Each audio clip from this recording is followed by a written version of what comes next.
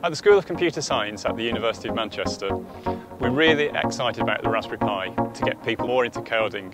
This summer we've had a group of students work for us, producing a range of activities that teachers can use in schools. One of the activities is the Bird Box. We hope that this will get people that are interested in nature to be interested in computer science.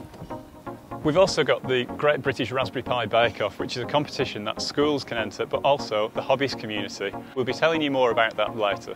Okay, here we have the Pi-Face Bird Box. We have two infrared trip beams essentially. So we've got infrared LED on the outside and infrared LED on the inside, and then two detectors as well.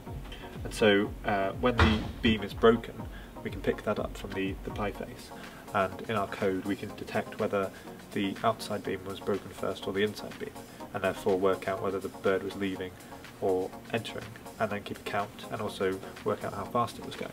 Okay, so we can have a camera in the bird box, and when either we can have it recording all the time, or when the beams are broken we can take action shots and just get the most important moments. Okay, so here we have the Ethernet cable going into the Raspberry Pi, and that's what we're sending our messages over. But we've taken two wires from the Ethernet cable that aren't used in most protocols, and connect them up to the pin terminals of the Pi-Face, which can then be used to power the Raspberry Pi itself as well as the Pi-Face.